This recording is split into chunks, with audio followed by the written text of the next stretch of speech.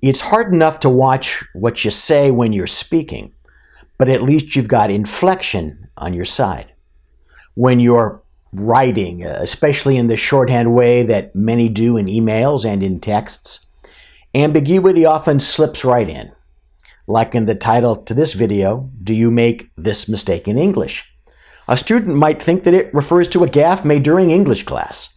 But more seriously, and to the practical point, be very careful in connection with email and text communication in the course of your practice. Not only because the recipient might misunderstand, but also because, with few restrictions, that communication is discoverable in a legal dispute. Take the very simple text message, "Just want you to know that I spoke with Sally about diverting drugs."